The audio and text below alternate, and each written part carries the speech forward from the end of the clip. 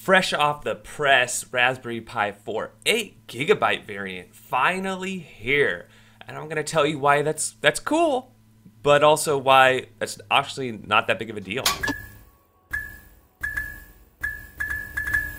So if you're like me, you woke up this morning with a big announcement from the Raspberry Pi Foundation. The Raspberry Pi 4 8GB is finally here. Now this isn't too big of a surprise. If anything, the surprise is why it took so long. If you remember, back when the Raspberry Pi first came out, the 4, they actually wrote on the manual, there's an 8GB variant, which everyone was like, where is it? When is it coming? What's going on? And it was kind of hush-hush for a really long time. And because of COVID-19 and RAM prices fluctuating so much, it's taken this long to finally get it.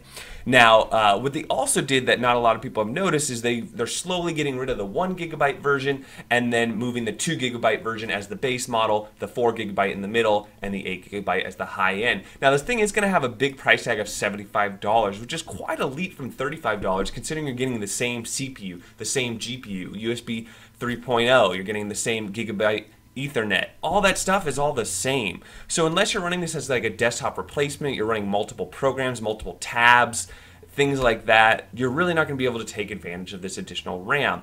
The other thing you might be using this as is some sort of network device or network storage, and yes, then you could take advantage of this extra RAM, but most people on my channel are not using it for that. They're using it for emulation, and emulation is bottlenecked by the CPU and GPU combination. So in case you're wondering, yes. The other thing that a lot of people need to, that aren't aware of or maybe, don't know about 64-bit. Now that if you do upgrade to the 8GB version of the Raspberry Pi 4, you're going to need to use a 64-bit OS. With this announcement, though, Raspbian has been renamed to the Raspberry Pi operating system, and there's plans of releasing a 64-bit version of that, but including there's already 2 operating systems you can use now, Ubuntu and Gentoo, which will take advantage of that 8GB of RAM. If you are interested in getting the new Raspberry Pi operating system, there is a beta version, but as you can see, there's already some known issues, and I'm sure they're going to find more, but it could be fun to tinker around with this and get it up and running.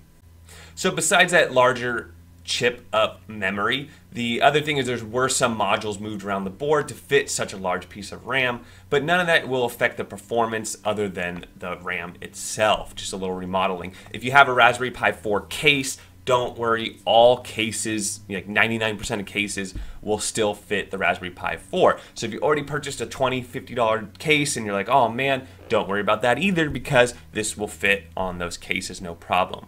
So it's cool because the Raspberry Pi is evolving and getting more powerful. That I can't argue, that's a great point. For everyone else saying, oof, I just bought the 4GB version, it's all good. You've made the right decision. You're still going to be able to, take advantage of a lot of things that the 3B Plus couldn't do to the 4. The 4GB to the 8GB, again, it's just the RAM.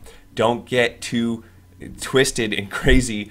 It's not going to be mind-blowing, to say the least. But that's what I think. Let me know what you all think. Don't forget to like and subscribe, and we'll catch you on the next one.